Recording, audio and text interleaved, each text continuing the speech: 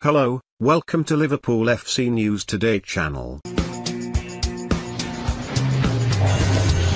Fabian Ruiz is said to be a player who has emerged on Liverpool's radar, and former striker Emile Heskey believes it's a deal worth chasing. The Spaniard has been one of the standout stars in Serie A over the past 18 months, and the likes of Real Madrid and Barcelona are now starting to take note. Things haven't gone entirely to plan for Ruiz in Naples. Although he has been a regular in the side, one of the main reasons he moved to Italy was to work with Carlo Ancelotti. He of course now manages Everton after being relieved of his duties in December, and Napoli now sit 6th in the table.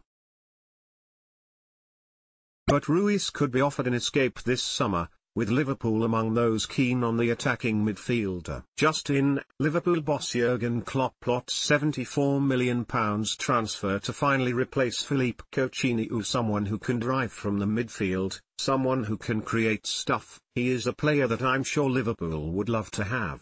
Liverpool have been starved of invention in midfield since the departure of Coutinho over 2 years ago. Jurgen Klopp has since sculpted his midfield around energy and work ethic, allowing the forwards to do the damage. That wasn't always the case in his early years at Anfield, with Coutinho providing some extra magic from deep. With Coutinho struggling to convince Bayern Munich to seal a permanent deal, there has been some suggestion Liverpool should bring him back to the club. Barcelona are prepared to slash their asking price in order to get him off the books, meaning a cut-price deal could be up for grabs. But Heskey believes that ship has sailed now and there would be no need to explore that possibility. Liverpool don't generally resign players, Robbie Fowler and Ian Rush were the exceptions, he added. No disrespect to Coutinho, as he is a fabulous player, but where would he fit in the side right now?